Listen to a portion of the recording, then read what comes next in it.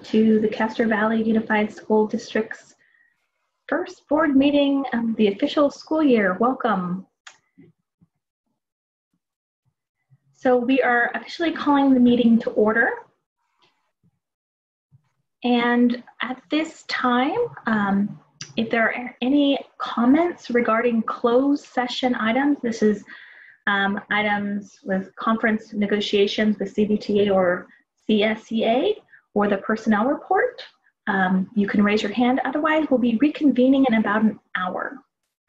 Right, I do have one public comment, and I will allow Pablo Bananas to come on in, and we'll give you 3 minutes to speak. Pablo, are you there? I'm here. Hello, how are you?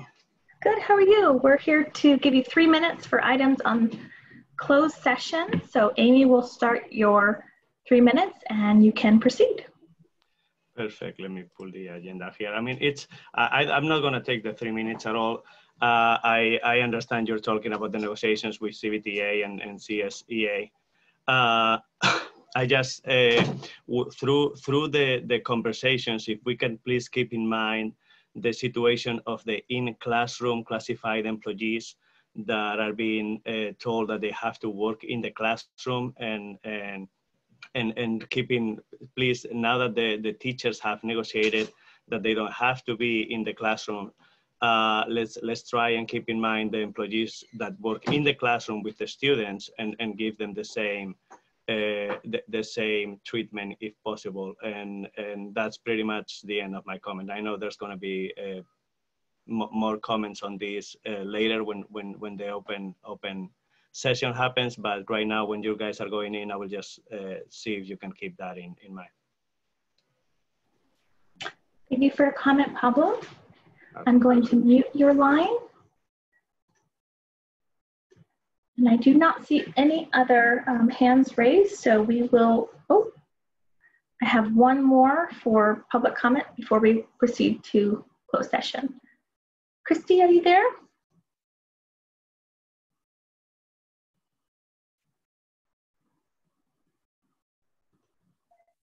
Oh, hello? Hi, Christy, are you commenting on closed session items? Actually, no, I was just logging into, okay. Wait, so you guys are going to be in open session. Right now we're opening the meeting, and then we're seeing if there are any comments, public comments on closed session items, but we'll be reconvening at 5 o'clock. Okay, Great. I'll be there, thanks. Thanks. Oh, you there? Yeah, sorry. Oh.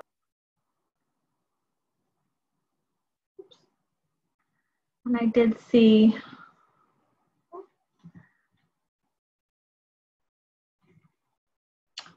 Robin, did you have public comment for closed session items? And you're on mute.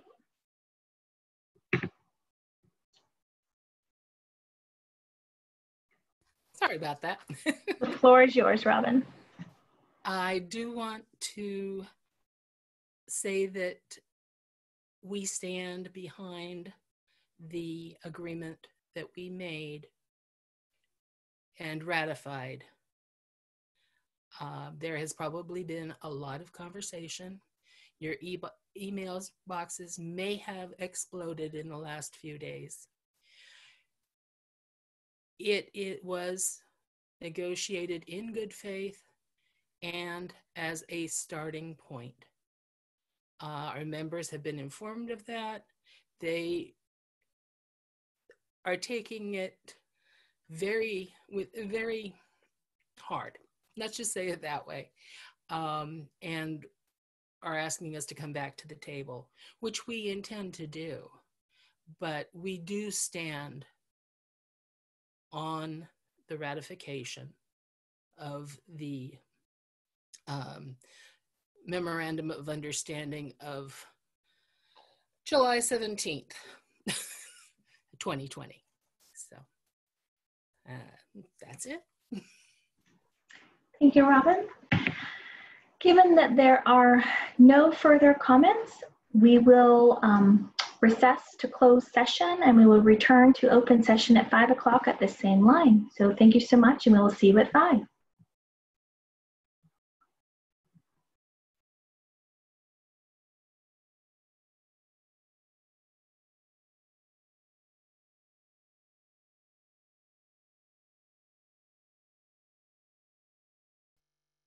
I should be good to go. Well, hello everyone, and welcome to the Castro Valley Unified School District Board meeting. We are reconvening to open session, and we will move to the Pledge of Allegiance. Superintendent Amati. Ready, set, go. I pledge allegiance to the flag of the United States of America and to the republic for which it stands, one nation, under God, indivisible, with liberty and justice for all. Thank you, Superintendent Amati. And I would like to tell the community that we did not make any decision in closed session. And I will move on to the mission statement. Oh, approval of the agenda. Have there been any changes to the agenda? Personnel was amended. I'll move approval of the agenda as amended. I'll second. Been moved and seconded. Any further discussion? All those in favor, please say aye. Aye. Any opposed? Motion passes 4-0. Mission statement, Trustee Theodore. In partnership with the community, Castro Valley Unified School District educates students in a learning environment that is safe, nurturing, and culturally responsive. Students are guided by excellent, inspired staff, utilizing innovative instruction, curricula, and technology. Thank you, Trustee Theodore. So that everyone on the line is aware of our public commenting procedure, the board respects and encourages the public to comment on matters on the board agenda and within the board's jurisdiction. The board fully supports civil discourse and requests that everyone respect each other and their point of view. Individuals who would like to address the board must raise your hand during the start of the agenda item. So if there's hands raised that aren't part of that agenda item, we won't take them. But once it starts, that's when you raise your hand. So to comment by video conference, when it's at that agenda item, click the raise your hand button, and to comment by phone, raise your hand by pressing *9.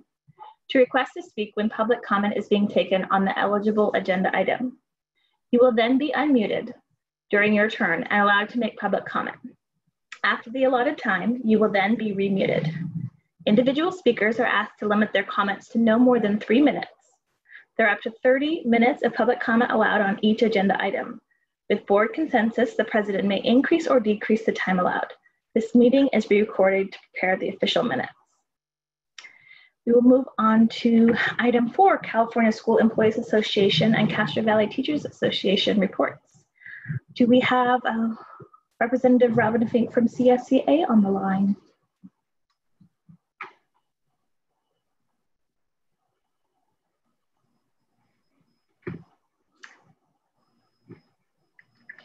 Not see Robin. Robin, she's there. Yeah, she's there. Oh.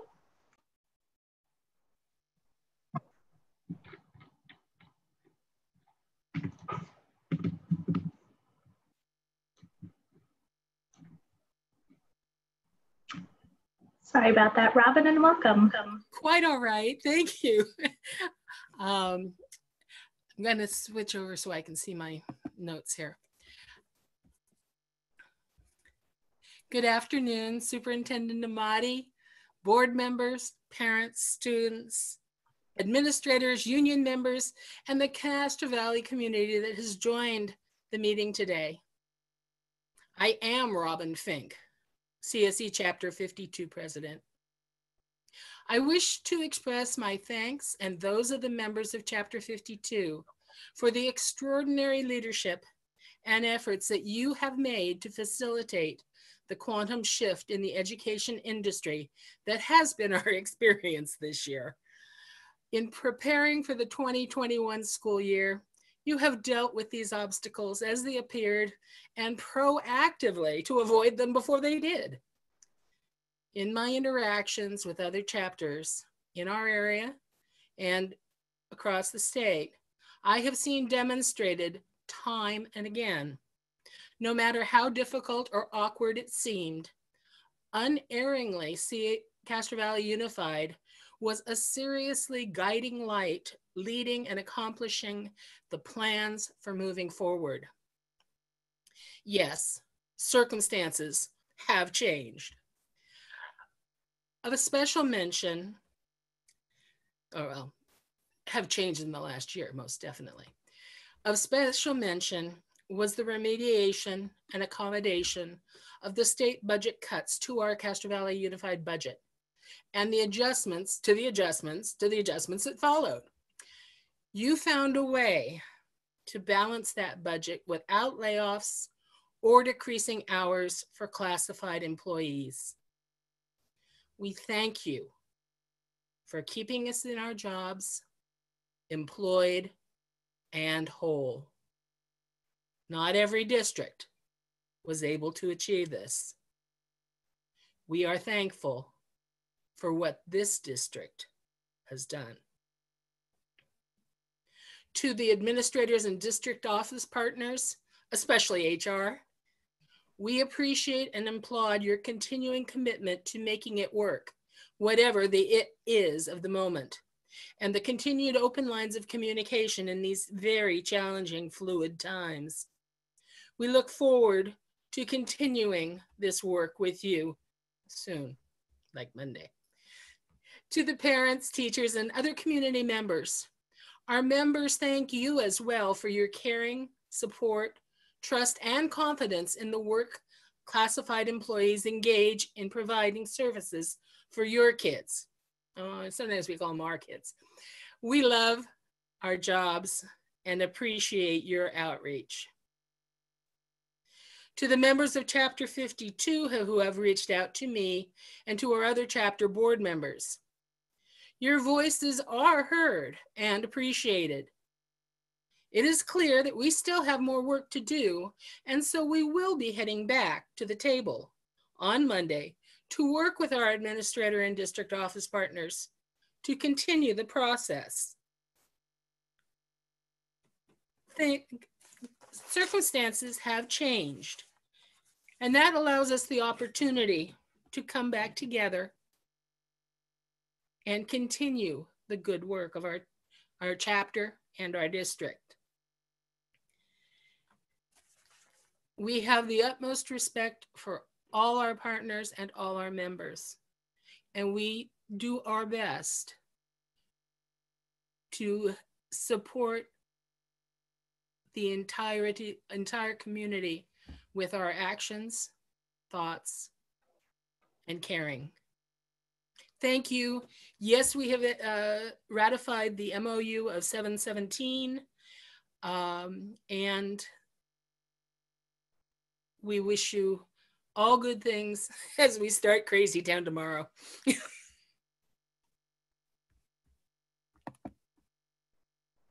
Thank you, Robin. I'm going to mute your line, Robin, Yep. and take you off.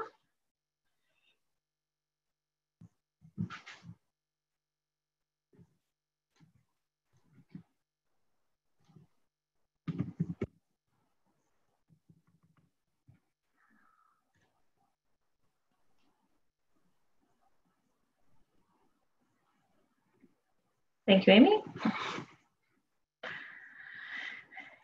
Do we have our CVTA rep with us today? We do have Mark.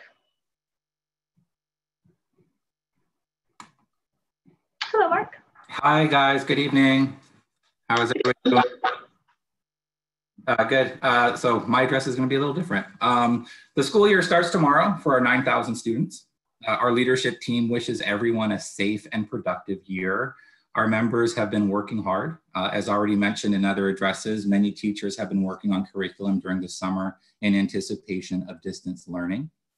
I am happy that CVUSD and CVTA came to an agreement on distance learning schedules and the rest of the MOU. We were on the road to wrapping it up when we got the news that 1,600 students signed up for a whole year of Edgenuity, or the virtual academies. Edgenuity is pre-purchased, company-generated curriculum that is self-paced.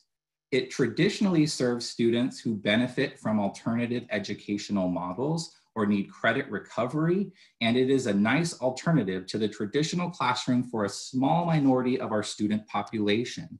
When we got the number 1,600, this threw everything off, and it gave our team serious concerns about how this would impact our teachers and our families.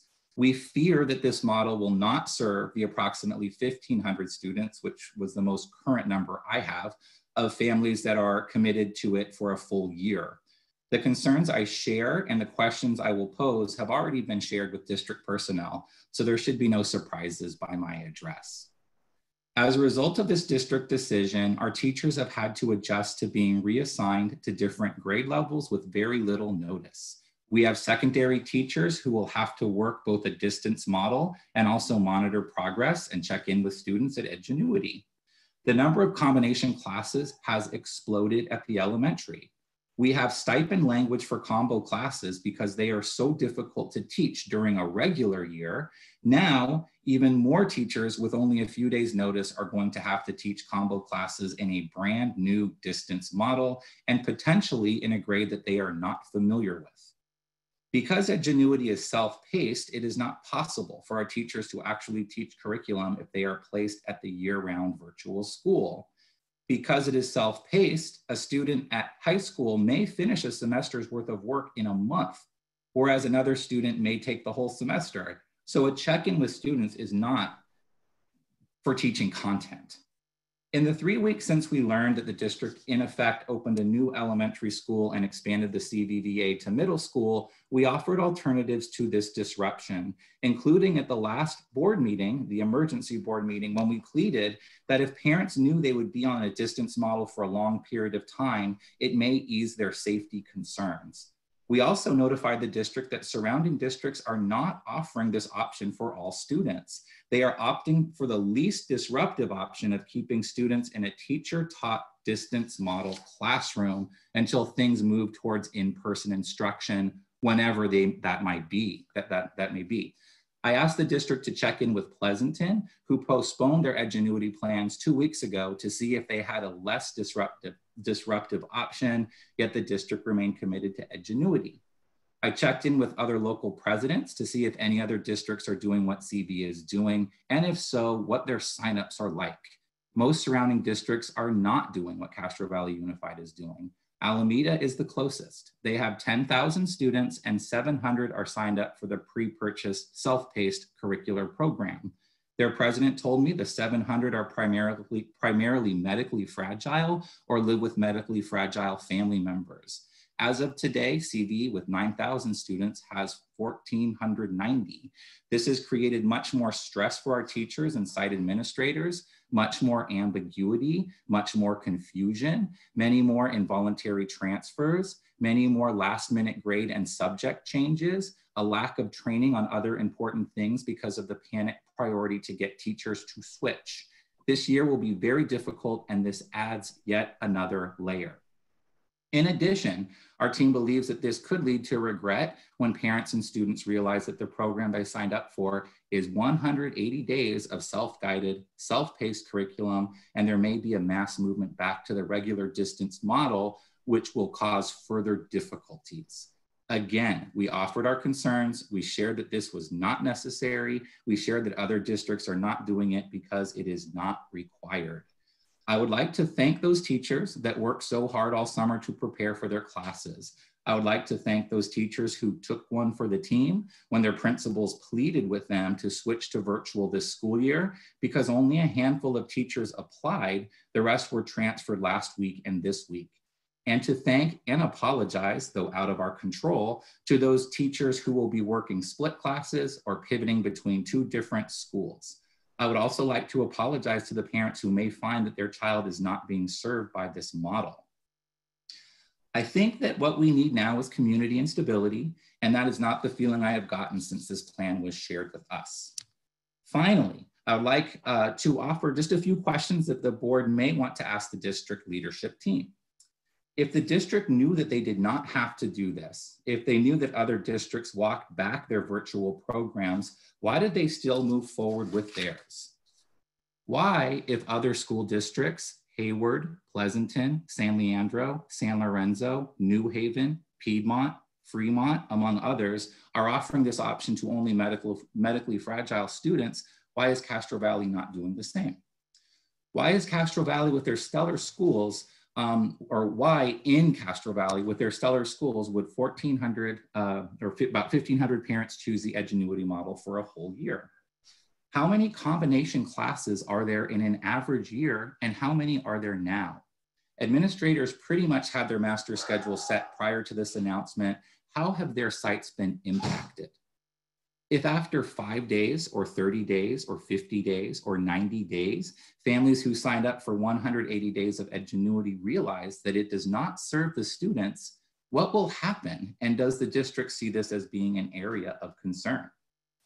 Other districts have their stresses, but they are not dealing with this added layer. We are opening tomorrow, and my address tonight reflects the confusion, frustration, anxiety, and whiplash that our teachers have experienced over the past 3 weeks because of this district decision. I want to end on a positive, so I want to assure the board that our members will do everything they can to serve all students. We have a history of doing this, and despite this terrible time, we will do our job in serving the students of Castro Valley. Our leadership team is committed to working out kinks with CVUSD. Just Monday, we approved of a new MOU, which changed the Virtual Academy middle school schedule because it better serves students. We will continue to work with CVUSD, and we come from the perspective of what is best for our students. Thank you very much. Thank you, Mark. Unmute your line.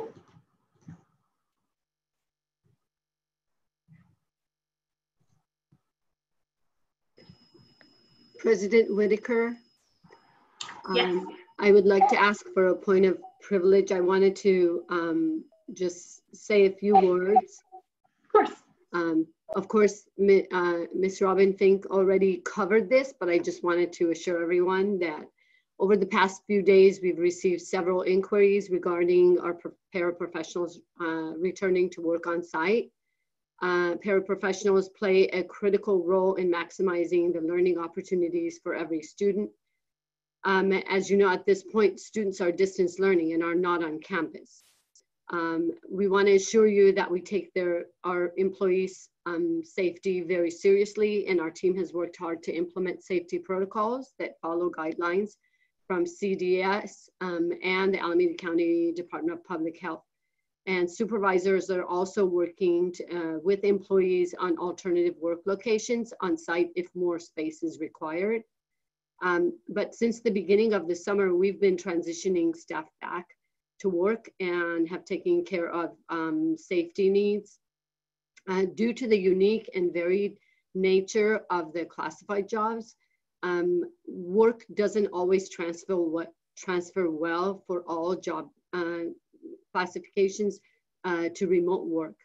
Though certificated members and staff have an option to work remotely, we know that we still anticipate many of our certificated staff to teach on site without children in the classroom, from their classroom where they have all their materials and other resources. Our paraprofessionals are needed to support all of our students and certificated and administrative staff on site. For employees who have medical or childcare concerns, we have been working with them individually regarding leave options and accommodations. And I just wanted to share that we are continuing to make adjustments, as Ms. Fink said, as we better understand the nature of this disease, as well as the need for our staff and students. We are really proud of our strong relationship with CSEA and are committed to working with them to support our classified staff and the great work that they do. Over the summer, as Ms. Fink noted, the district and CSEA met and negotiated an MOU that further clarified safety procedures and training. We are meeting next week, as she said again, continuing to collaborate and negotiate on ways to further support the work of our paraprofessionals. So I wanted to just share that in case we have some folks who wanted to make public comments to, you know, to hopefully respond to some of the concerns. That's what the public comments are about. Thank you so much. Thank you, Praveen. And thank you, Robin and Mark. We will move on to public comment for items not on the agenda, item 5, and I do see some hands raised. So just to be sure, for those of you who are raising your hands, make sure it's not part of another agenda item or items not on the agenda. So I'm going to allow Kathy Estehar to talk first, and then followed by Marissa Kleinrock.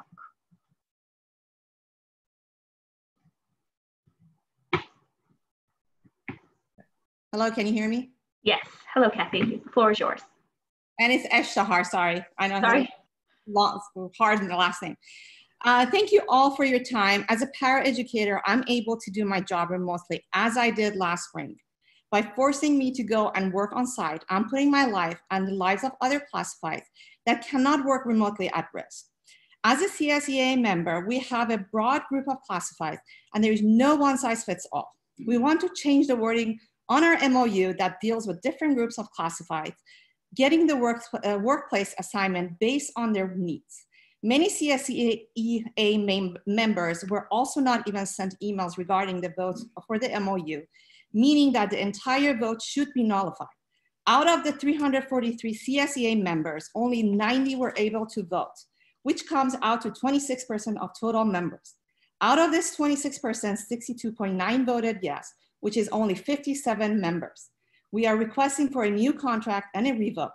We just want equity and fairness across the district with safety as the #1 priority. We all have a duty as a community to limit the spread of this virus. If we are able to work just as effectively virtually, then forcing in person for no reason is a surefire way of purposefully endangering every employee as well as their entire family. Most of us live with severely immunocompromised people, so going into work is a life or death decision.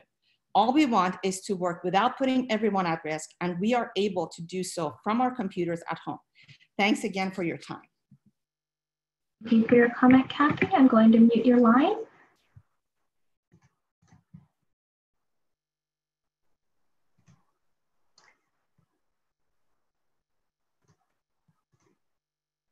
I'm going to move to Maralissi, followed by Netta.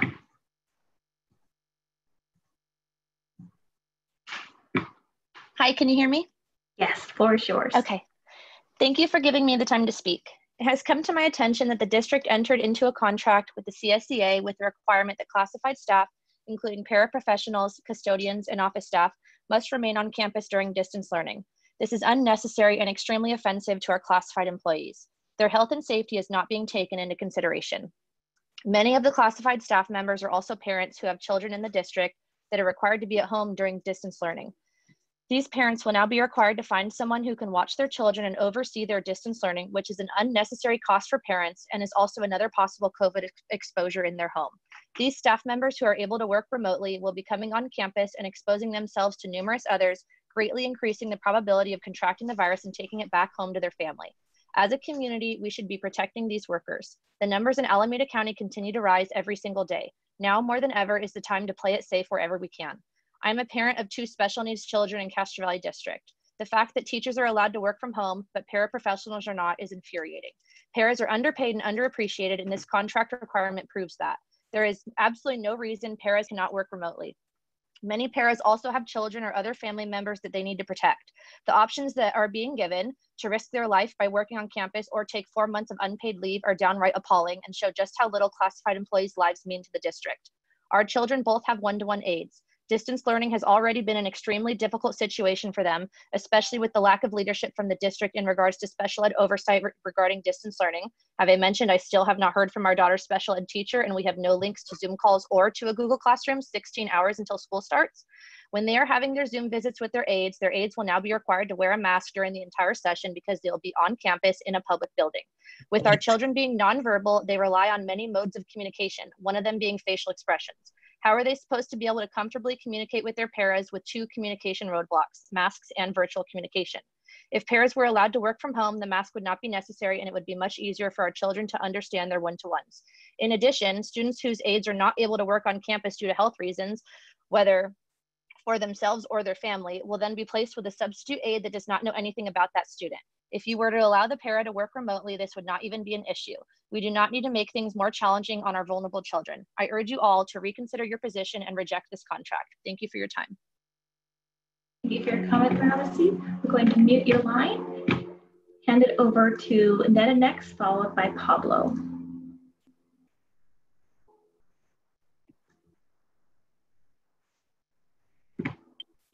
Yes, hello? Netta, you're on. The floor is yours. Thank you. I am grateful to our school board and district for doing their best at this crazy time. And I'm grateful to you for really listening and hopefully acting on what you're hearing. And what I really ask is that you put yourself in the shoes of your staff. Due to the pandemic, most companies have policies that anybody who can work from home should have that ability. Requiring classified staff who will be doing virtual work to go to the office feels negligent to me. When we attend these virtual board meetings, we can see that everyone is not at the district office or, at work, that many people are at home. And I don't understand how their staff can be told to go to the office if the board cannot meet at the office. So to me, it's just really a matter of equity. If you are able to work virtually, then that should be an option. I understand that some people may need to come in and that's fine, but the less people that are on campus, the less risk for everybody. So it doesn't make sense to me from a public health standpoint to require people to come in who are doing virtual work. Just from an equity standpoint, it doesn't make any sense. There are no children at the district office, but yet the board is still meeting at home. This is not a question of whether or not the children are at school. This is just general public health people being at school. So, I really hope that you guys can really understand that and take that into consideration. And I also see that communication is a really big problem here. There are classified staff who have not been approved to work from home, is my understanding, even though they're following the MOU, and I'm concerned about that. I don't know what's involved there, but hopefully that can be clarified next week during their bargaining. I'm really thrilled to hear that the union is still bargaining with the district and under discussion, and I hope that these things are all taken into consideration. Thank you. Thank you. I'm going to mute your line, Netta, and open it up for Pablo, followed by Sarita.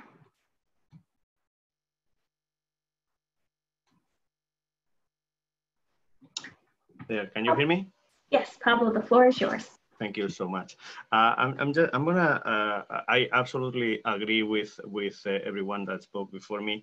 I'm gonna address just for a second what Robin said regarding the CSA and how the vote was ratified. I agreed it was ratified. I don't think it's about nullifying anything, but it was ratified by 16% of the members on the union. I think that we just need to understand that it was 57 people and that's 16%. There was not enough communication. I don't think that everybody knew what was in stake, and most of the parents didn't have to go to work. I also don't think that we need to cancel any contract or anything. We just need a simple change in the wording. The classified employees are absolutely necessary employees and they need to be at schools when they need to be. But the employees that are actually working with the students, when the students are there in the classroom during instruction, those employees need to work virtual because the students are at home. So what they need to go to school to work virtually there, like a parent was saying, I think Kathy, with a mask on, so that the kids are not going to be able to see them. And I just think that somewhere in the line we have overseen these few members that work in the classroom during instructions, and I think that is great news that you guys are going to reconvene the bargaining and see if we can change that to keep everybody else that needs to go to the school safe. Regarding what Ms. Amadi said about the accommodations offered, I know of many paras that have presented a doctor's note that say that they are at risk or their family is at risk and they cannot go to work, and they have only been offered the leave.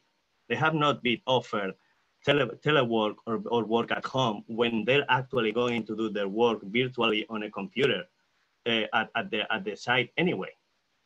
I think that needs to be a change. And like I said, I don't think we need to redo the contract or anything. It's just a change on the wording saying those members that work in the classroom during instruction with the students until the students go back to the school. They need to keep being virtual. So please don't come to school. Let's keep everybody else safe. Thank you so much for hearing me. Thank you for your comment, Pablo. I'm going to mute your line. Going to move it over to Sarita, followed by Samantha Brown.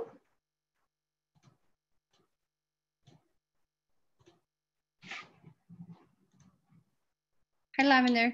Hi, Sarita. The floor is yours. Hi, my name is Sarita, and I'm a parent of 2 CVUSD students who are about to start kindergarten and 2nd grade. Earlier this week, we learned that our paraprofessionals are now required to be on campus.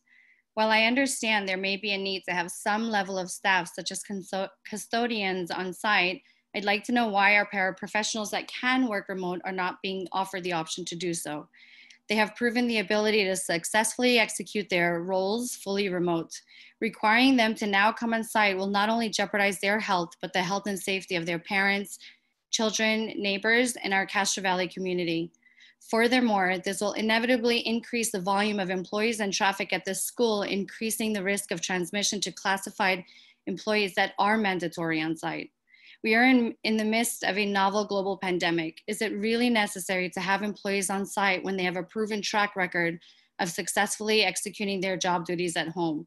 California is sadly one of the epicenters across the country, and Alameda County has consistently remained on the state monitoring list.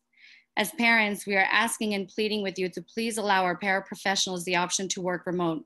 They feel that they have been in the dark and left abandoned. To put this in perspective, less than 35% of classified employees voted and actually had a voice at the table. I am not sure where this breakdown in communication happened, but in my heart, I trust that it was unintentional and that it is not too late to fix.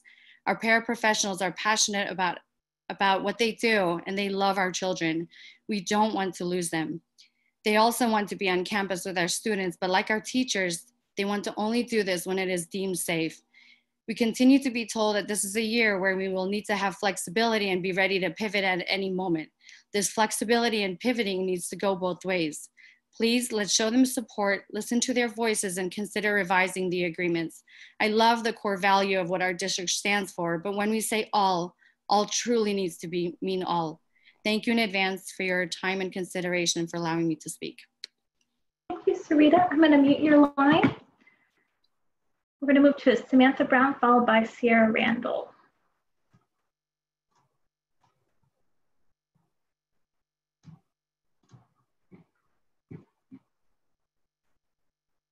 Hi, this is Samantha. Can you hear me?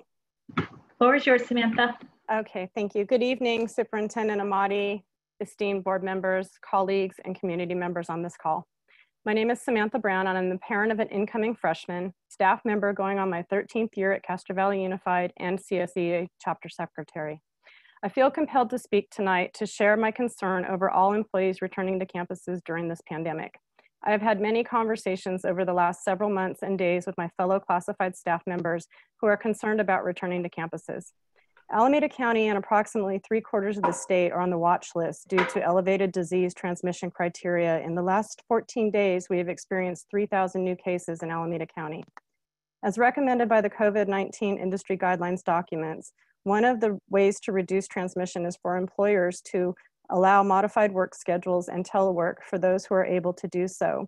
This will allow staggering and distancing as necessary. By allowing flexibility, employees can do the critical work to support our students while maintaining their personal safety and the safety of others who cannot work outside the campuses due to the nature of their work. Many of our staff members are high risk themselves and have family members who qualify as high risk. It makes no sense that people should be required to take leave when they are willing to work. Those who take leave require subs, and subs need to be paid. I don't understand why we're spending money on staffing because of a rigid policy that doesn't apply to all of the CVUSD staff.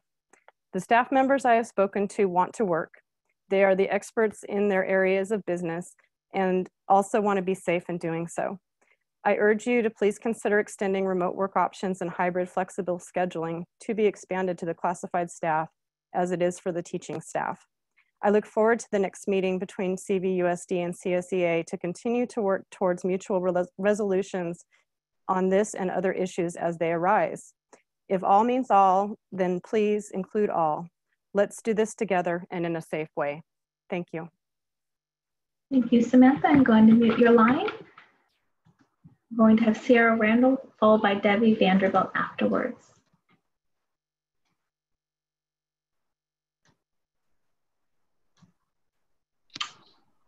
Hello. Where's your Sierra?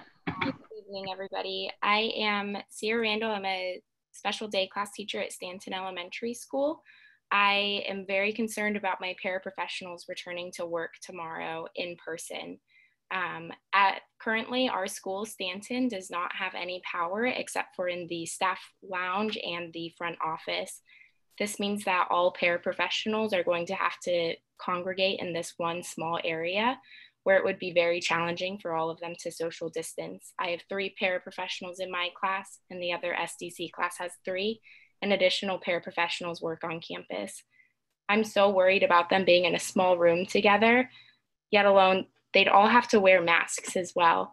How are they going to connect with our students when our students won't be able to see their mouths moving, won't be able to see their full faces, when this is a crucial time, especially for our students with special needs, to make connections and be comfortable with going to school online.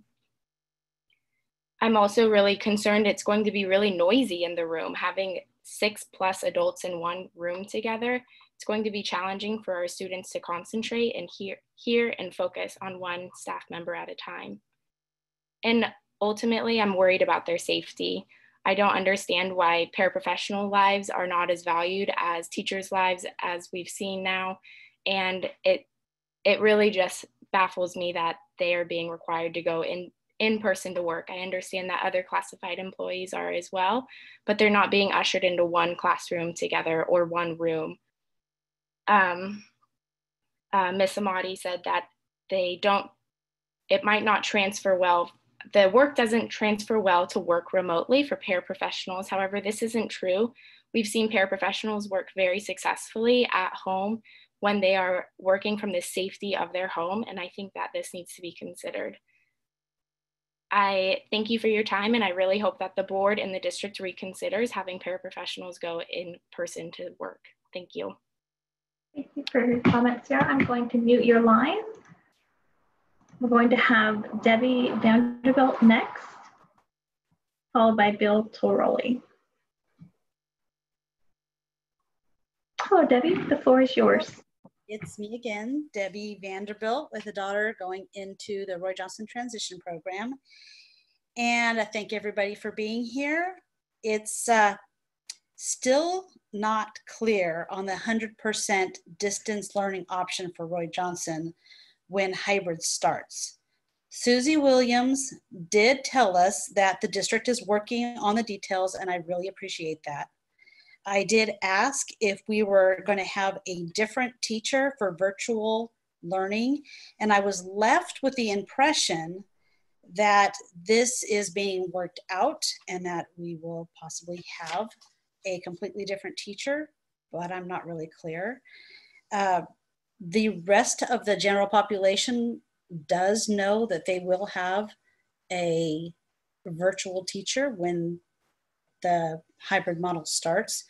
And I would really like to know if that's the case, who our teacher's going to be, and I would rather have the virtual teacher start sooner than later. Susie did say that they were interviewing teachers for that position, and they were doing the evaluations because they have to have advanced technology capabilities. So I'm hoping that this is being worked on and that we will get information sooner than later on who that teacher will be. Thank you all very much. Thank you for your comment, Debbie. I'm going to mute your line. Going to have Bill Taroli, followed by C. Fletcher.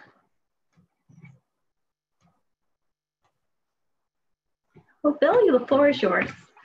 Hi, I think you can hear me. Yes. Okay. I obviously plan to say a lot more about CVUSD. The comments that have already been made, particularly by Ms. Ahmadi, are heartening. I'm glad to hear that talks are going to be ongoing with the union.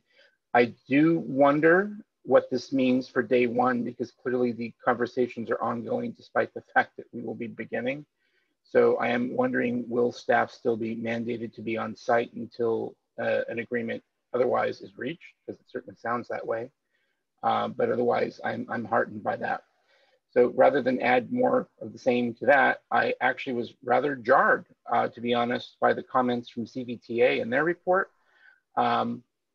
I applaud the district, to be quite honest, that we have options available to us, perhaps even if other districts choose not to do so. I think that for a lot of families, including my own, this option provides us safety for a variety of reasons, not just for the one that the union seemed to want to call out. And I think it's myopic of them to not consider other reasons families might choose to do so. I think it would be useful for them to get some additional perspective before they want to comment on why families would choose this. So I'm rather looking forward to the start of the school year with CVPE, and I hope that all staff can get on board with that and help us all be successful. Thank you for the time. Thank you, Bill. I'm going to mute your line. Going to bring up C. Fletcher, followed by Huma.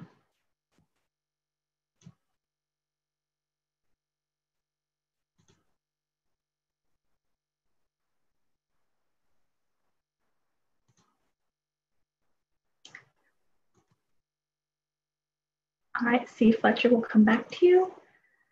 Huma.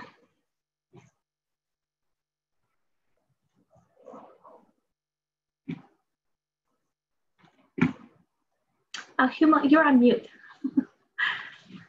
On the left-hand side. Still can't hear you for some reason.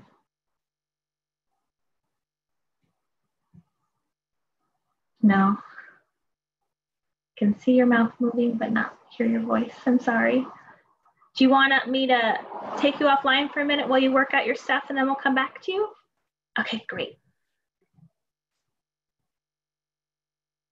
Okay. Oh, wait, there you are. Why don't you go ahead, Huma? I think I can hear you now. Okay, can you hear me? Yes, floor is yours. Okay, thank you so much. Let me just get back to where I was. Okay, I just wanted to, I'm a paraprofessional in the district. I'm also a parent to two school-aged children. I'd just like to read some of the snippets from my letter to the school district. And Huma, if you could speak up, that'd be great. Okay, sure. I'd just like to read some snippets from my letter to the district that I sent on Monday. So, dear Superintendent Ahmadi, directors, administrators, and district office staff, I'm writing to you as a Castro Valley Unified School District parent with incoming 6th and 8th graders to Canyon Middle School. And I'm also a paraprofessional at Jensen Ranch. I'm so sorry, I'm a little bit nervous. Today we are finding out, this was sent on Monday, today paraprofessionals are finding out that we are expected to be on site as school starts this week. Most of us are very confused and surprised as we slowly are getting this information disseminated to us so close to the start of the school year. I personally have not received any communication from the CSEA that represents classified staff members despite being a fully paid up member. I was not aware that voting was taking place. I have also spoken to a number of my colleagues who are paraprofessionals as well. They also did not receive emails from the union.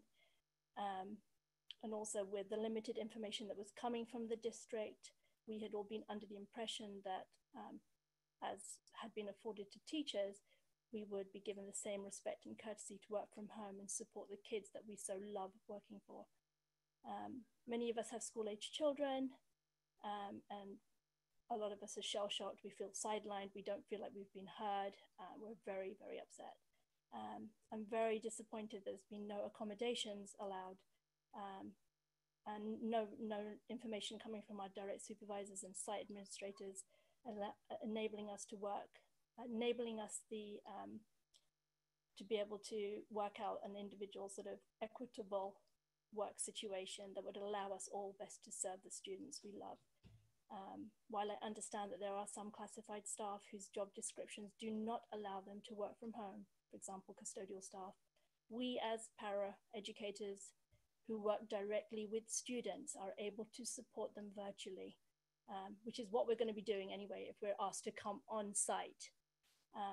I, for one, not convinced it's safe, and I have to decide if I'm going to put my family first or the district first. Thank you for your time. We just want equity. Thank you. Thank you. I'm going to mute your lines. Going to have C. Fletcher. C. Fletcher's available. Can you hear me now? Yes. Floor is yours. Okay. My name is Cheryl Fletcher, and I'm a special ed teacher at Castro Valley High School. I'd like to start by thanking the board and the CVTA for their hard work in getting us ready to start school tomorrow. There are two areas of inequity that I'd like to address. Both are significantly impacting some of our special education employees as well as sped ed families. The first is that to date, SDC parents have not been given a year-long option for keeping their children at home and away from dangers posed by the COVID virus. I do totally understand that this isn't an easy issue to resolve at any level, but it feels like absolutely no real effort has been extended towards making a decision or seeking a resolution. The inequity is this. Gen Ed and resource students were offered a year-long option that just happened to include the Edgenuity curriculum. Families could take it or leave it depending on their convictions or circumstances. SDC students were not offered a year-long option, period. There are SPED students and family members who absolutely cannot take chances with this virus. And frankly, this is stressing them out. The second inequity is requiring our hardworking, underappreciated paras to go to campus to work. With the exception of essential workers, our community is still being advised to stay at home whenever possible.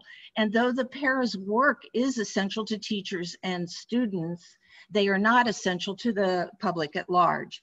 And neither teachers nor students are impacted by where the paras work. We just want them to stay safe and while they're doing the work that's required of them. Perhaps if a para needed to be on campus briefly or if somebody was needed for a few hours, there could be a rotation that would minimize their time on campus. Sadly, there's a really ugly implication in requiring our lowest paid and least recognized workers to do something that their bosses on all levels aren't required to do.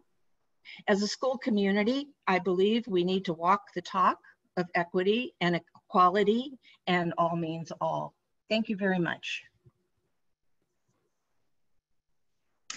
Thank you. I'm going to mute your line. Now we are just about at the 30-minute mark, and I have 5 other hands that I saw raised. Just wanted to make sure that the board is okay with extending with 5 more. Just want to see if I can get a thumbs up from the board. Thumbs up. Thumbs up. Okay, great. So I will move to Jasmine.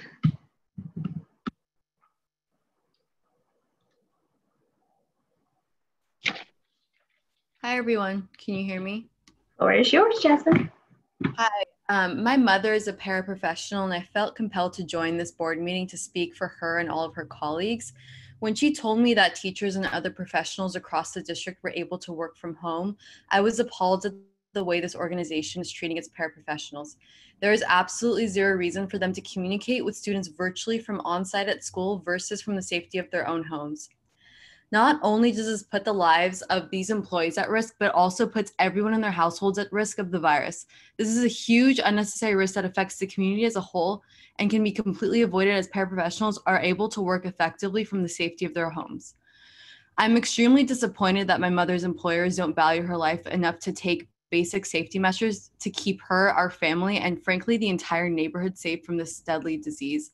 It's beyond careless and completely avoidable. I urge you all to do better and seriously reconsider this mandate. Thank you for your time. Thank you. I'm going to mute your line, Jasmine.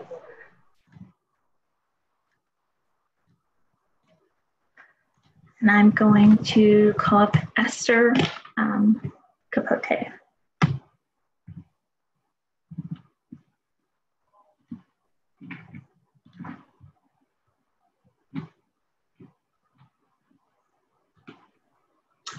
Oh, Esther, you're on mute.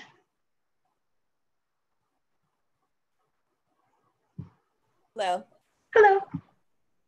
I'd like to thank you for giving me this time to speak. My name is Esther Capote, and I am a paraprofessional in the Castro Valley District. I would just like to say that I support my fellow coworkers in this matter to make sure that we are able to stay safe during this pandemic. And I also agree that we are able to do our jobs from home, just like we were able to in the spring with complete success, able to help the teachers, able to help our students. And I just feel that it's unnecessary and negligent for us to go onto campus to work when we were able to do it from home in the spring, like I said. And as far as I know, we had no issues. And I know with my teacher and my students, it was successful. And just in closing, I'd also like to say that I really appreciate the community's help with this. And thank you for your time. Thank you. Thank you. I'm going to mute your line. Actually, Amy, could you help me with, oh, there you go. And bring on Erica Hoffman.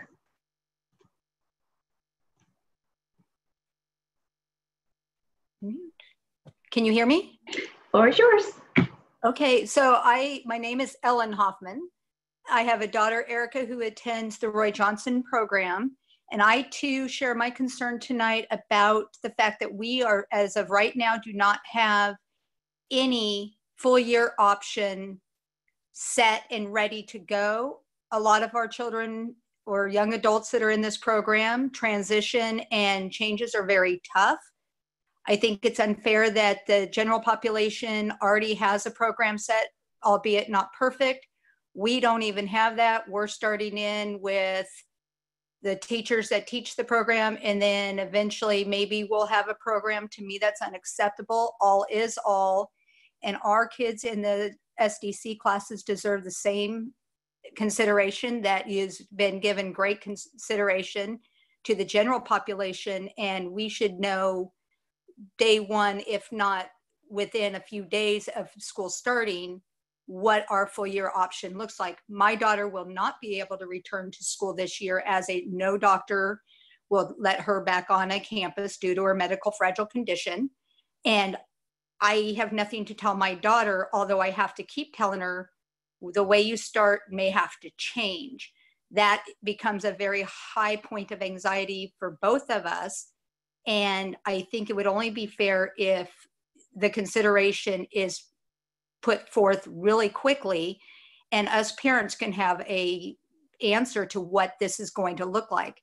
Speaking with a lot of the parents, I know everybody is sharing this concern, and it has everybody on edge. And it's also what is making everybody not satisfied and angry that it's not being done. This is not the way I hoped to start the year. I had great hope that special ed for once would be in the forefront of a thought process, not the last, as always, and most often forgotten.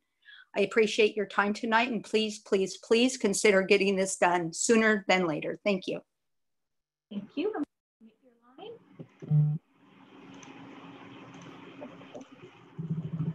I'm going to bring on Jenna Brady.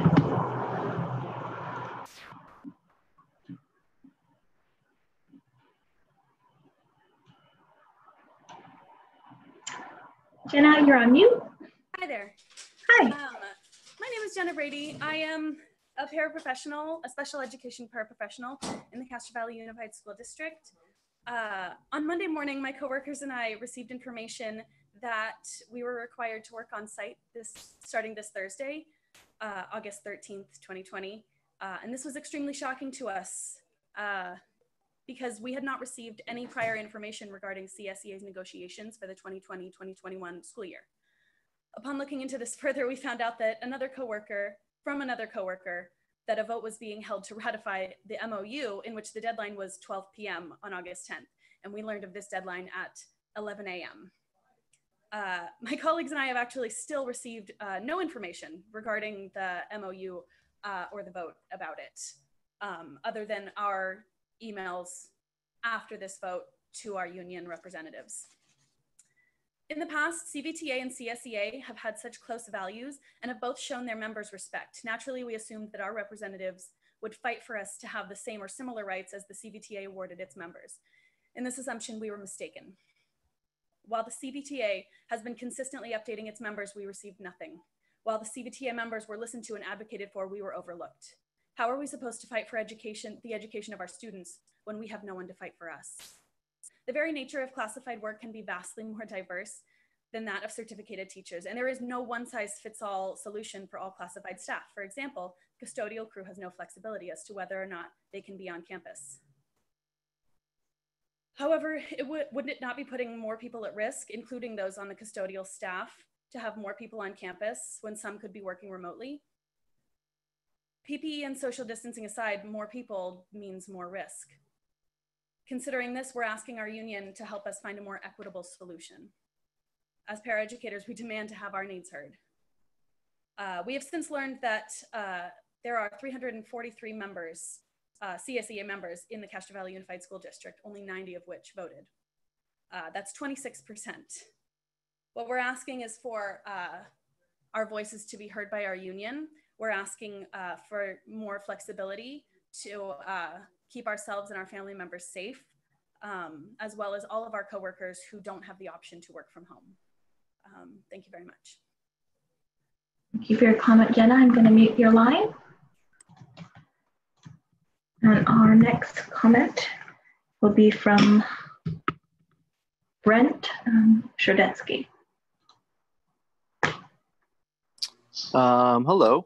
I jumped into this late. I just realized about the meeting, and I didn't realize they were talking about such a more serious issue. As the father of 2 children who don't require any sort of special education, I feel kind of like I don't even have a place to speak here. But just judging from my experience between how this has all gone, I just wanted to voice that this has been really, really disappointing from all of the board. I've sat in on every meetings, and so far I'm not seeing any of the things that have been promised, and it really worries me for the safety of the students and faculty, especially those who don't have parents who are able to work from home, or parents who may have lost their jobs or just having a tougher situation than others. I think it's really, really, really disappointing the way this has been handled, and I think you guys need to work extra hard to rectify this. Definitely gave you guys the benefit of the doubt early on, but we've had more than ample time to learn even just how to register our children. And here we are 13 hours before the start of school, and we still don't have complete information. So my heart goes out to those awesome teachers and everyone who's genuinely and rightfully so concerned about their well-being. So that's all I have to say. Thank you for your comment, Brent. I'm going to mute your line.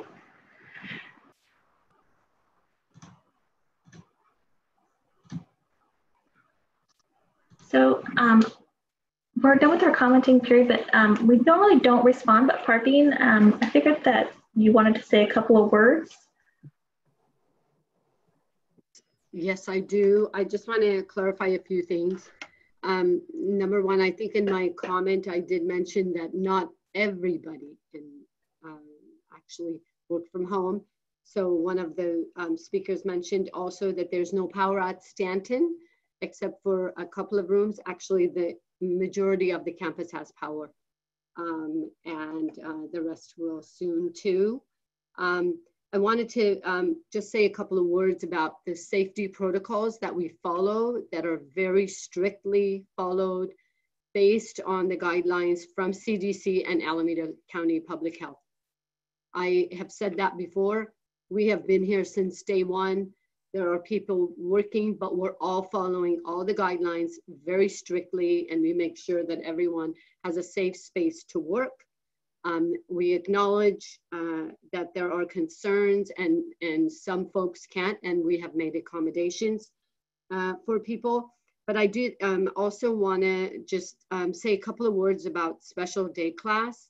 I wanted to make sure that you have the right information and the folks who were actually asking that SDC students were, the families were told that they would not have to return to school this year, and they can be virtual. Edgenuity is not appropriate for SDC students, and that's why they will have their own, the program that is appropriate for them based on their IEP. And there's no reason for families who feel their students can't return to school that they would have to. So there is a full year option. It's just different than Edgenuity and CVVA because it's not appropriate for many of our students in this special day class. And kind of, you know, if I just wanted to make sure to say a couple of things to hopefully put people's mind at ease. Thank you. Thank you, Superintendent Amati. We will move on to the consent agenda. I know there was a lot to read, but this is an action item. I'll move approval of the consent agenda. I'll second. Been moved and seconded. Parveen? Oh, you're on mute. The board policies are in consent. And I did have some clarification and questions about some of the board policies, and I think I sent it to you guys later. So I just wanted to mention that there were a couple of places where it was suggested that where it says local health officials that we add county, and where it says, for example, shall consider student, parent, guardians, and community input. Staff was not included to add that. And just a couple of other places. The question was, for board policy 4113, where when specifically authorized by law or regulation, the superintendent or designee may assign a teacher with the teacher's consent to a position outside of the credential area. We usually have that actually and approve it at an open session. So we adopted at an open board meeting to be accurate. The recommendation to change low income to economically disadvantaged and academically challenged. And the last thing was board policy, or actually it's in the AR, to kind of change that same language for historically marginalized to historically marginalized instead of the wording that we had. I think that was it. There were two things for the child nutrition one that we had accidentally deleted, and they will actually be added back on. And it was about using organic, the board supports sustainable organic agriculture. Therefore, we will develop and implement a plan to integrate organic produce and things like that. And the next statement said that the board expects a reasonable and practical attempt would be made to purchase fresh fruit within the state of California, and increase local produce procurement where practicable. So thank you, Parveen. We went ahead and added those. So if you're okay with all of that, we can make those adjustments. Gary, you had your hand raised. Yeah, you know, those are a lot of changes. So, you know, I'd sort of like to withdraw my motion and suggest that we table these and bring them back when they're done. Sure. We can actually, what you could do is you could approve the first reading and we bring it back to you for the second reading. Because usually you do first and second at the same time, or we could just bring it back for a first and second at the same time. We could do that for next time. Whatever you like, we can do. Yeah, I was just looking in the agenda. It doesn't indicate first or second reading at all. It just recommends approval, I think. Yeah, and you normally can say first reading or second reading. We don't put it on there so that it's your choice. Don? I would support Gary in pulling this now and bringing it back in our next meeting. No problem. That we can just read it all together. Yeah. Thank you. Yeah. I will send you I sent you the changes, but we'll just correct them and then bring them back. Okay. So we have a revised consent agenda. So do we need to withdraw the motion and then make a new motion on the revised consent? Okay. Well, I will withdraw my motion and move that we accept the consent agenda except for the board policies.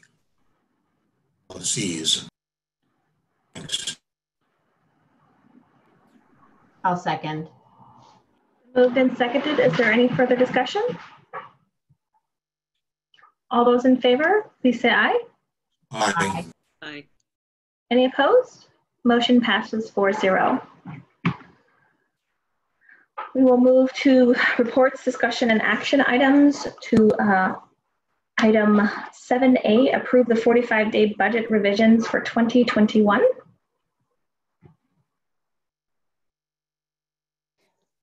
Thank you. The Governor Newsom signed a 2021 state budget on June 29, while our 2021 budget was adopted on June 25th. And this is before the state budget was approved. I know some folks might be wondering why we adopted a budget before the state did, and that's because we are required to have an approved budget by July 1, whether we have a whether there's an approved state budget or not. And so I just wanted to just kind of, in terms of the timing of why we have a budget before the state approves the budget, before the governor actually enacts the budget. So absent of the state budget, assumptions that we used to build our 2021 budget was from May revise. If you recall, that's the assumptions that we used. And with the state, now that we have a state enacted budget, we are required to report material changes, and that's why we're reporting to you a 45-day revise. Within 45 days of when the state budget is enacted, we're required to report any material changes, and there are actually material changes to our budget. And so if we can go to the next slide, I'm then going to just a quick recap of where we are. Or with the state as far in terms of our local control funding formula. So you're familiar with this. And so this is actually a state, the January budget versus May revision, and then ultimately the enacted budget. So just to kind of give you a sense of where we were back in January, and then what happened in May because of COVID-19, and then with the 2021 with the state budget. So if you notice, if you look down where the statutory COLA, in January it was 2.29. That was the proposal, and then May revision was a 2.31, but it's not going to be funded, and on top of that there were additional cuts. With the enacted budget, there is a 2.31, but it's not funded. So I just wanted to kind of just highlight those for you as we kind of go through some of the slides. Next. So we avoided, actually, if we can kind of go back to the previous slide, sorry, so we avoided major cuts, but it's still a cut nonetheless, because we have a zero COLA. So every year we get a cost of living adjustment And that is money that we use to pay for our increasing costs. So every year we have increased costs, step and column. We have utilities that we need to pay and any other obligations that we do. And so that's where we actually get we use to pay for those things. While it may seem that we are in a really good position compared to when I presented the 2021 proposed budget to you, while it may seem that we might be in a good position in terms of LCFF funding, the impact to us is not in revenue, but cash. So this is a very different way in terms of the impact. So if we go to the next slide, this is now the deferral. So we're not looking at revenue because revenue is flat funded, right? So we're the same, it's the same level as 1920. 2021 is the same. We are now in this deferral, and I've probably heard it so many times. This is the proposed deferral. So it's going to impact our cash flow. So February all the way through June, the state is going to hold our cash, meaning they're not going to pay us our apportionment for each month from starting in February through June. And so normally we get our 9% of our so it's a good an example. In February, normally we get a 9% of our apportionment, but in this case, we're actually going to get just 5%. They're going to hold 3% of that. And then if you look at June, the balance, which is the balance of our LCFF, we're not going to get. All of it is actually going to be deferred the following year. So if we go to the next slide, this is what it looks like. So, the 9% and the, 3%, I wanted to just give you a true picture of what does that mean for Castro Valley. So P2, this is the second part, the second half of the year, pretty much from February through June. The state is going to save some money. So by not giving us cash, right? So how they balance their budget is not giving us cash. So that means they account for the money that they're not giving us, right? But so the impact to us is in terms of cash. So the $2.2 million in parentheses there in red, those are the dollar amounts that we are not going to receive. So we expect in February a $2.2 million from the state. We're not actually going to get that until November. So that's why you see this money there moving from February through November of 2021.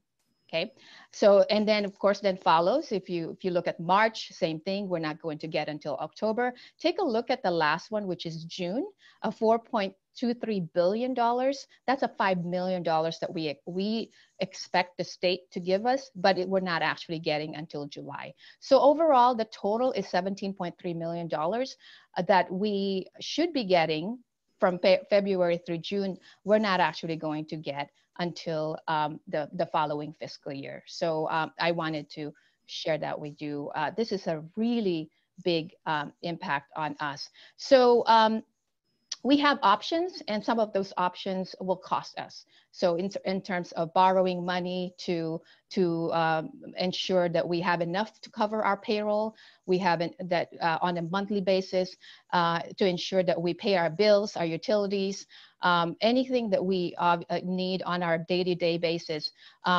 Those options again come in, will cost us, and so that. Yes. I know I saw Gary's hand raised. I just want to give him a minute to make a question, comment. Yeah. Yeah, I was wondering if you could describe some of those, the loans or whatever it is, because this is a massive amount of cash to lose. This is not funny. 17 million is 17% of our annual budget. So, I mean, I'm really worried about this. Can you just describe the loan process, or yes, there's a way we get this? So thank you. Yes.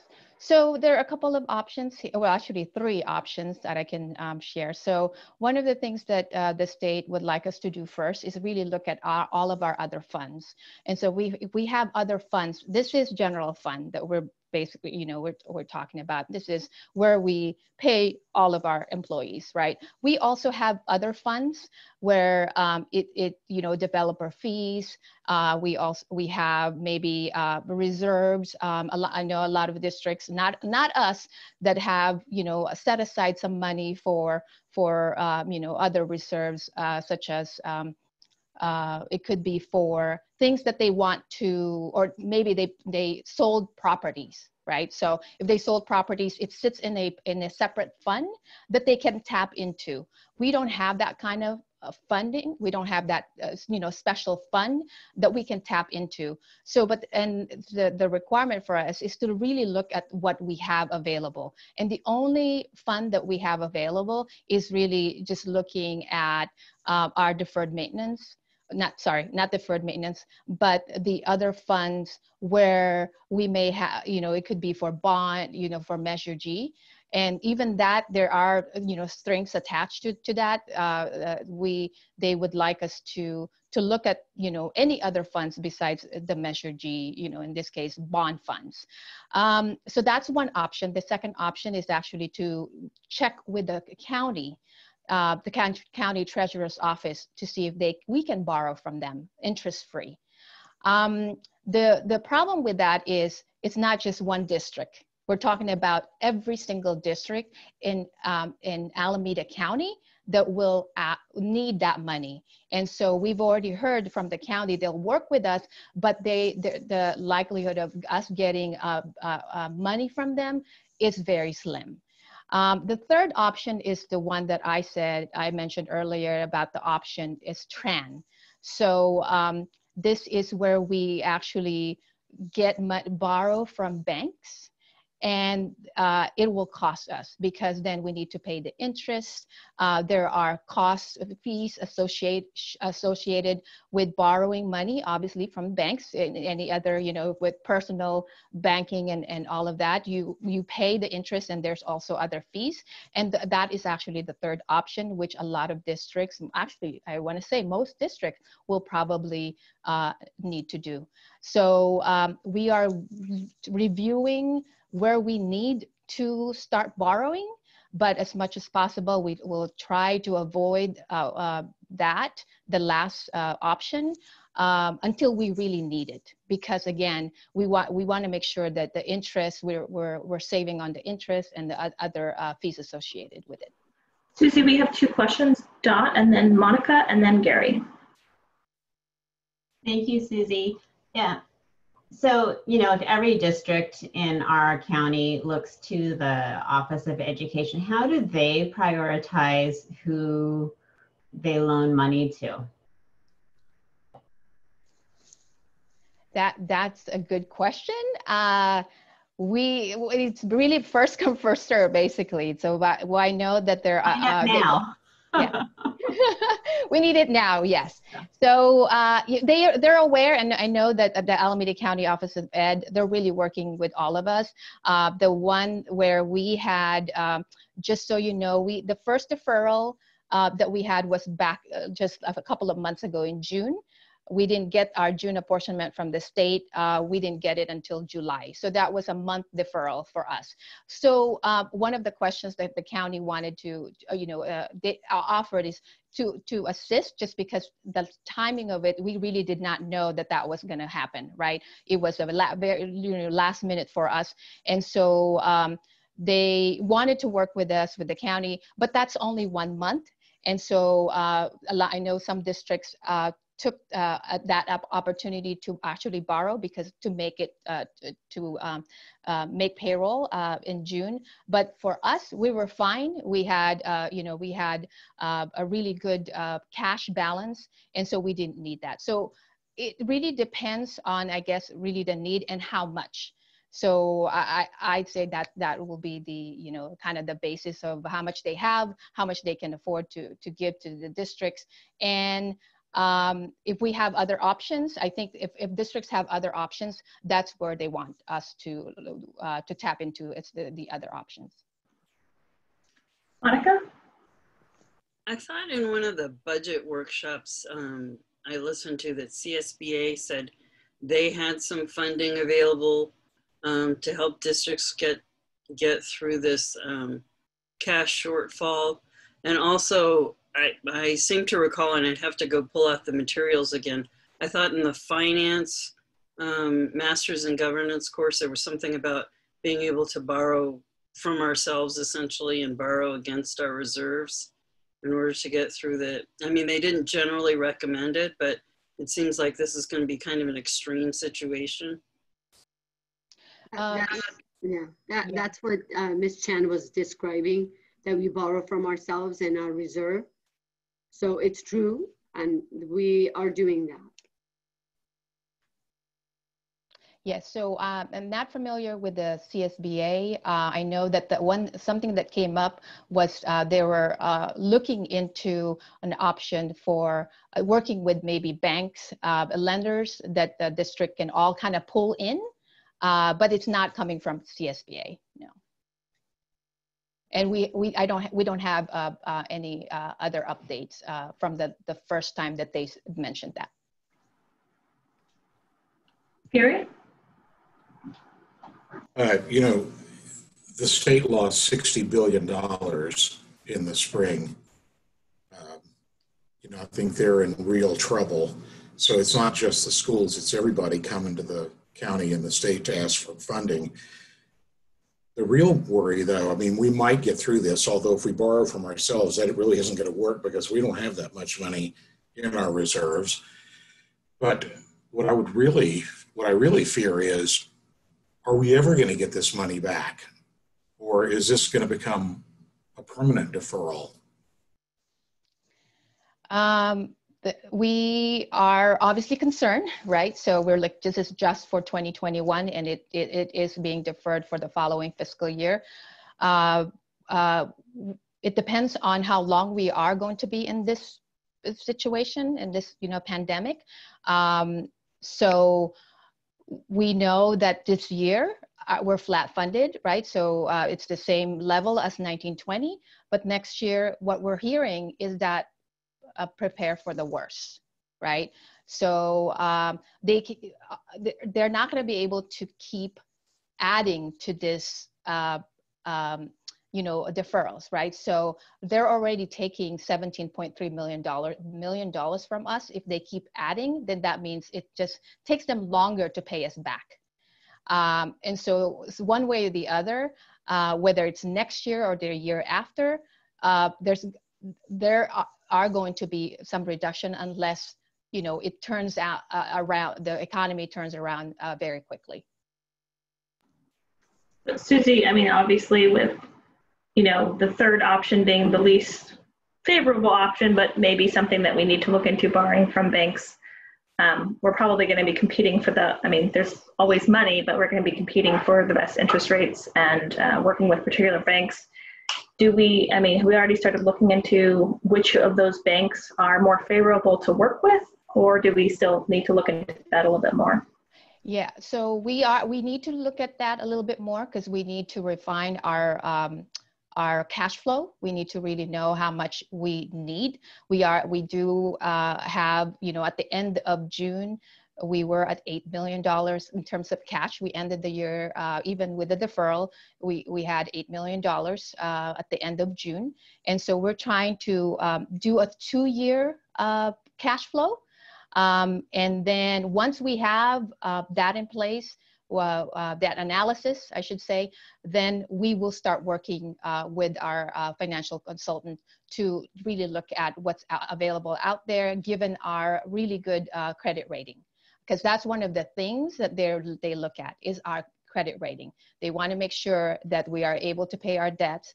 Everything that we are doing in terms of our processes, we're following through. Board policies, we're doing that. It's just like selling bonds, but this one is obviously different. We're actually borrowing cash. So those are the things that they're going to look at. And our credit rating is by Moody's was last time at AAA, correct? Yes. Praveen? I was going to say, this is why sometimes when we talk about the reserves and the importance of having reserves, imagine if we didn't have the reserves that we have. even with that, we still have to borrow.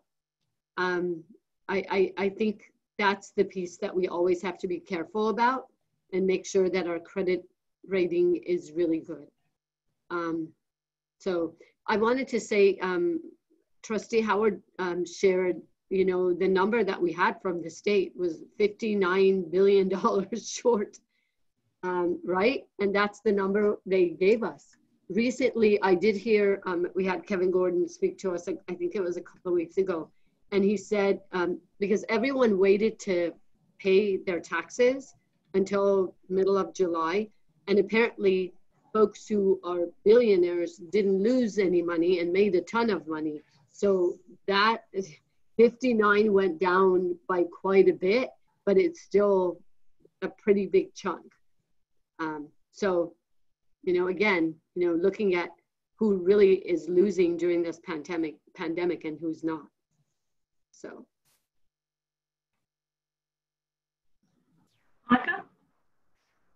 Do we actually have to take out a loan, or is there such a thing as a revolving line of credit for a school district? Kind of like the way you do when you're doing work around your house? How does that work? Yeah, unfortunately, no. There's no such thing as a revolving line of credit. There is another option that you probably have heard. There's actually a waiver for districts who are struggling to get, you know, to borrow money from banks, just given their situation. There's a waiver that they can file with the state.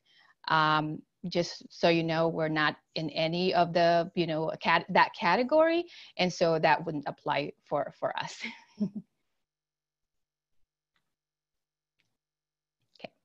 If there are no questions, I'm going to move on to the next slide. So just highlighting changes from adopted budget. This is our 2021 adopted budget to a 45-day revise. I wanted to just share with you that, you know, that 10% reduction to LCFF base grant that we talked about in May revise, that's in our 2021 budget. We eliminated that because of what, you know, just per the state enacted budget, we our funding for, with the LCFF, it's flat, meaning it's the same level as 1920. So that was eliminated from our revenue. Or, you know, what we applied there of 10% reduction was removed, including, if you recall, with the 10% reduction, we had to put in the federal funds, the one-time. We knew that those federal funds were one-time, and that's because at that time they were talking about these two funding sources: Governor's Emergency Education Relief, and for us, that was a $1.6 million at that time, plus the HEROES Act, and as we all know, that didn't go anywhere. And so at that time, $8.4 million, that really helped our kind of balance our multi-year with the reduction. We had to put in these two federal funds, because otherwise we would have had to identify more reductions, a bigger reduction. So I just wanted to share that with you. Those are now eliminated from the budget because they're not in the state enacted budget. What's included with the, you know, two items that we've eliminated there is now the LCFF is at the 1920 levels. So I wanted to share that with you. And then the next slide. So this is our multi-year. So this looks a lot better than what you saw. I had a couple of scenarios when I presented the 2021 proposed budget to you last June. Now this is looking a little bit better. And that's because if you look at 2021 and all the way to 22, 23, I'm not going to go through every single one, but looking at the bottom line, right? So our reserve for economic uncertainties and that percentage that you see there for 2021, we're looking at 7.51% reserve. And then in the third year is 4.15%. And I do want to remind us of why we're at 4.15%. right? So the reason why we are able to meet our 3% reserve in the third year, not just in this year, it's also in the second and third year, is because of the mitigation and cost reduction we put in place.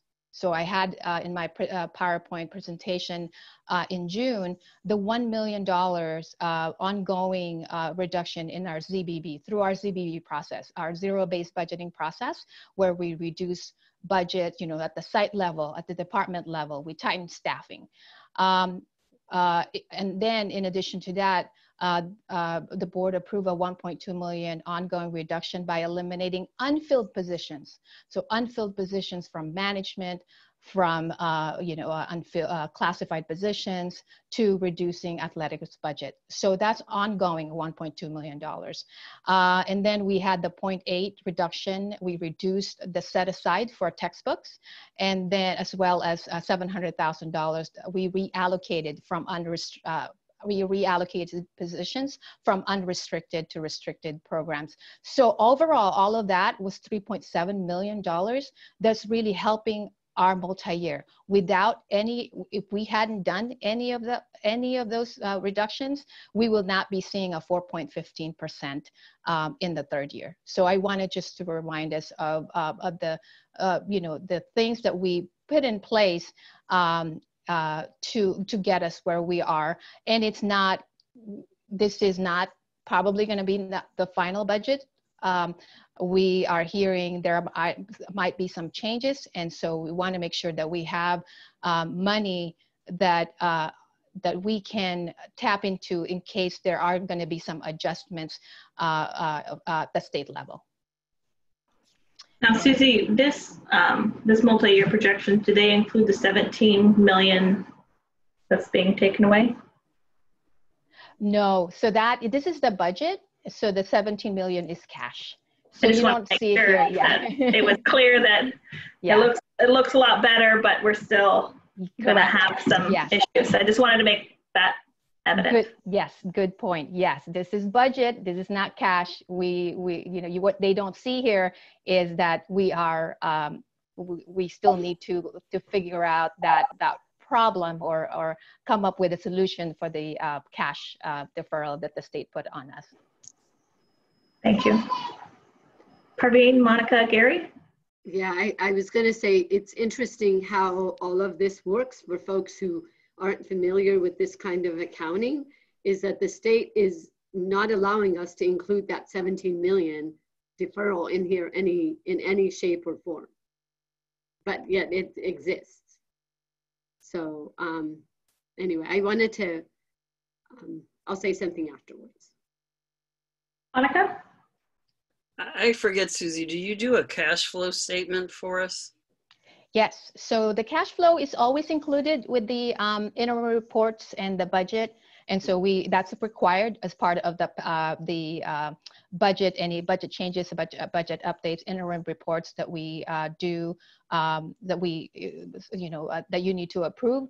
What we can do from now on, just because cash flow is really important, that we make sure that it's part of the presentation, just so you can see where we are and how we're doing in terms of multi-year. We are now required not just a 1 year. What you've seen before in the packet was 1 year's worth, and that's because there weren't any issues before. But now that with a lot of the cash deferrals, we really need to look at it over a 2-year period, and that's what you'll start seeing the next financial presentation.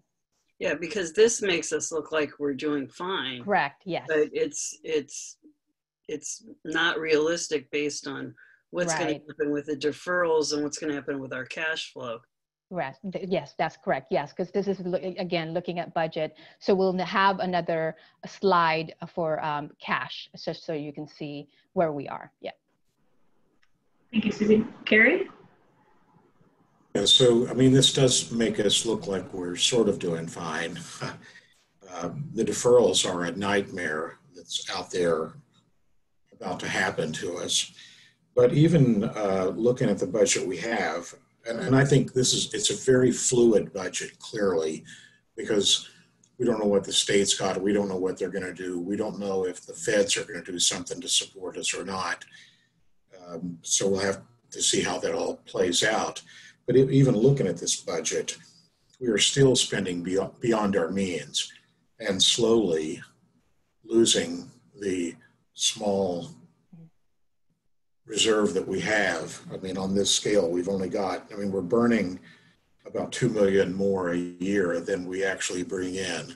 And at the end of 2023, that's only going to leave us a couple of years of cushioning in there. So I don't know that we have to do any, that we even could do anything right now, but I think if we do need to continue to look for places to save money, especially given the uncertainty of the deferrals, but also long-term, you know, our long-term financial situation is not sustainable. So we have sort of two problems. I hate to be such a downer, but it does worry me a lot about our finances. Thank you.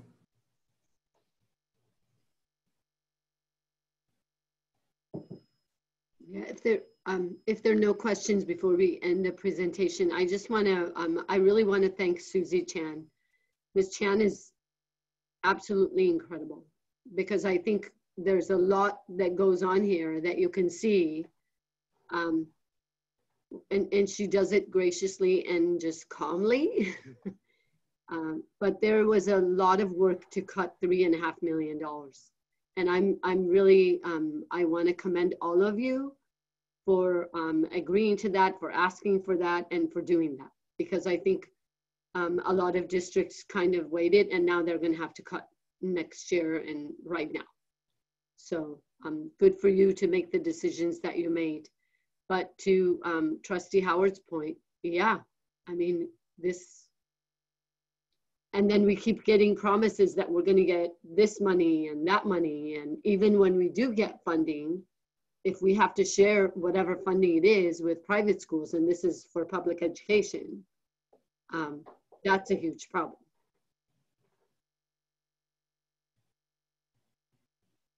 Thank you, Susie. Monica? Parveen, is that something we've always had to do, or is that something that's more been an issue under the current federal administration? Because it does seem kind of weird to me that we're sharing money with private schools when it's coming from the government and we're a public school. You know what I'm saying? Yeah, I'm so glad you asked that question. But it's because we actually, in the past, we always have to share our services with private schools, but it's based on the number, our Title I numbers. And Ms. Chan can say more about that. These funds were supposed to be for public entities and whatnot, but Betsy DeVos decided that it is also important for private schools who have lost tuition, although they charge tuition. So this is very new to us. If it happens to be on the number of student, it's different than what we've done before.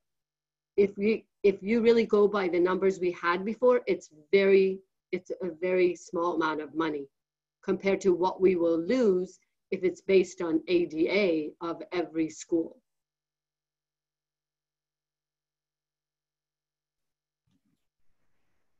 Yeah, so I did just kind of piggyback on what Ms. Amadi said.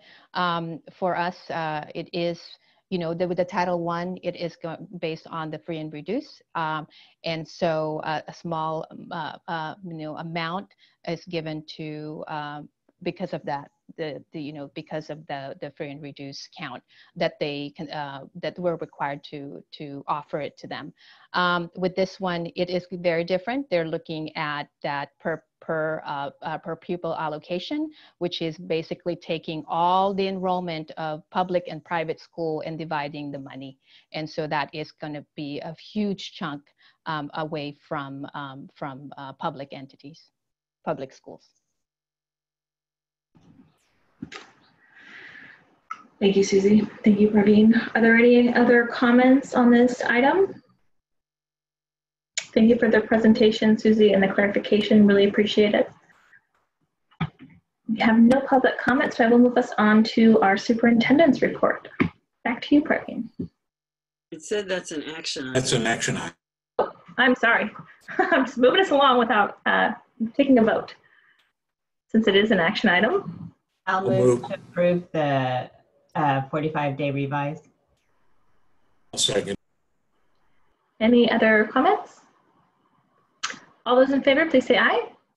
Aye. Any opposed? Motion passes by 4-0. Thank you. Now we will move on to Superintendent Amati. Now we will move on. Just a lot of the same thing we've been doing, you know, meetings at the county, at the state health department, lots of staff meetings, and just working with our own team and colleagues to plan for 2021. And I really want to applaud our administrators who have honestly just not only at the district office, but sites working really hard to prepare for this year, as well as our classified and teachers who've worked on planning. We had a couple of hearing sessions with our Latino and African American families that got a lot of great feedback from. We did have a Parent Leadership Council meeting last Friday, and it went really well. We had a presentation about what kinds of things families can do, or PTA parent organizations can do outside of school to add to what we're offering, just to kind of keep the kids engaged in fun stuff. We had Sunday, I joined Mr. Howard and a few other community members to put together backpacks from Rotary that we brought over here to serve our children. So we always appreciate Rotary's support. Let's see, I've been working a little bit in the evenings, mostly on the ethnic studies issue, kind of getting together with West Asian studies experts and researchers to prepare for that. Let's see, we've had 2 sessions that UCSF offered, and it was really, really great. Today, the second session was actually by 3 doctors, one who worked with special needs students, children, one who is actually a pediatrician and a teacher at the same time in Oakland Unified, and another one who is a pediatrician. And they did a really, really great job giving us information that you know, just about safety and all sorts of stuff. So I really appreciate that. I helped with registration at Castro Valley High School, and it was so wonderful to see students. We have the most amazing kids. You know, thank you so much, ma'am. I mean, I really have to thank our families for raising such beautiful kids. And then actually, when we were putting backpacks together, we had some students as well, and it was nice to see them. Then we have 2 sessions planned for Google Classroom parent workshops. We had one yesterday, and we had over 900 people attend. Mr. Coe and Mr. Vallejo did a great job presenting, and it is the recording is being sent to families, and we are posting it. And all the questions they had, we tried to answer as many as we could, and then the rest of them will do an FAQ. So it's going to be repeated again tomorrow afternoon at 5 o'clock. So in case you want to join us, that's tomorrow. That's all I have. There's a lot going on. I can't list everything, but it's been fun. Thank you, Superintendent Amati. I will move us on to board member comments and reports, and I will start with Dot. Well, since the last regular board meeting, I attended the subcommittee for policy. Like, what was that committee name? A couple weeks ago. And that was the only thing really that I've represented the board in. But I did manage to register both of my high schoolers for school this year, and it went so smoothly. The school mint process was great. After I figured out where my daughter was in the system, it was really smooth. It took me probably 5 minutes per student. So thank you to you and your staff for all the hard work in setting up that system. I do miss volunteering at registration because that's always so fun to see everyone, but it's nice to know that we have the ability to do it without making everybody come in and printing all of the paper and then dealing with all of the paper. So that's it. That's my report. Thank you, Dot. Gary? So yeah, we don't have that many things going on in a way because we don't visit schools or anything like that at this point. I did attend, though, a Zoom meeting with the Eden Area ROP on their Perkins grant renewal. They had to look to all their advisors, and I've been on the Biotech Advisory Committee for over 10 years. So they called us all in to go over ways to support the grant renewal. So I was on with about 25 teachers from Castro Valley that were career-oriented and ROP teachers. I really enjoyed it. It was about a 2-hour meeting, but the discussion was fantastic. I added nothing, but the teachers were really fascinating. They had all kinds of great ideas. I was really impressed by it. I enjoyed it a lot and communicated with a number of them afterwards. One of the things I did see was that they were really asking for sort of experts in various fields that support career education to come and speak to classrooms and mentor, maybe offer the possibility of job shadowing or internships and so forth. And so I went back to the Rotary Club, and we have reestablished the vocational committee at the Rotary Club and have a group of people who are willing to help the teachers to find those people, because we have a huge number of contacts, and they are now in communication with the teachers at the high school. And my last thing is to point out that the Rotary grants period for this fall has opened. And if anyone's interested in that, they should go to the Castro Valley Rotary.org website and apply for one of those grants. So thank you very much. That's all I have. Thank you, Gary. Monica. I attended the talking session for the Latin American parents and the African American parents. 2 separate nights, 2 separate meetings, lots of really great comments and discussion, and Nancy Nodal does an amazing job translating. And then I attended one workshop, I forgot who put it on equity in schools that was really very good. I think it was one of the companies that just emails us periodically. I think I can't remember when it was because I lost my notes, but it was a budget workshop I went to. And the last thing I did, which was not really representing the board, but it was also really interesting, was the Charles Houston Bar Association, which is the Black Bar Association in Oakland, put a seminar on knowing your rights in terms of what happens if you're protesting and cops approach you, or if you're just driving while black or something, and that was really fascinating, just given the current state of our country and what's going on these days. So that was it. Thank you, Monica. I am on the board policy subcommittee with Dot, so I did review all those lots of policies, and I wanted to thank Amy again for all of her hard work helping us out on those. I did attend our Latinx and Black family nights with Monica. I want to thank Dr. Ryman and his staff for putting that on, but I also want to thank the families allowing us to just listen in and hear what's going on. Really appreciate your perspective and letting us know what's going on with you and your families.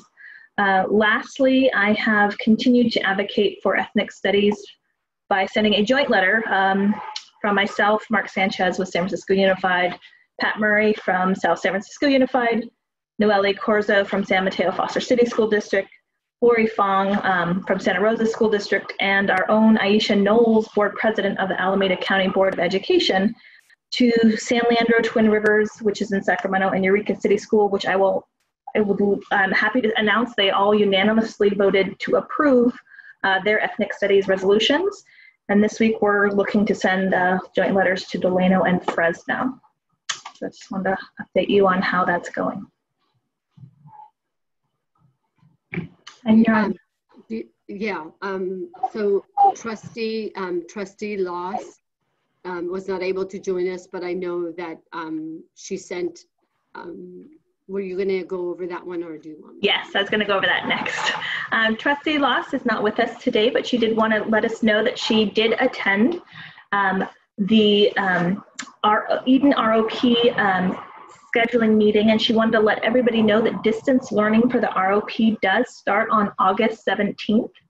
And just so that you're aware, for the center programs, there is a virtual schedule that they will be adhering to. And that virtual schedule is, there is an AM class synchronous instruction from 8 to 10.